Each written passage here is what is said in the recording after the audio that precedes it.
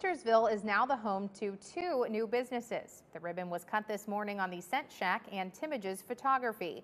Both of those businesses are owned and operated by husband and wife duo Tim and Kristen Biber. Kristen is the candle connoisseur and Tim is the photographer, but both say it is a team effort. They live in Jefferson County and have always been in love with the community in Wintersville. Both say they are excited to start this new adventure. I'm really excited to bring it here. I think it's something that they can either, burn or they can just collect them. I'm excited for people to try, the different scents.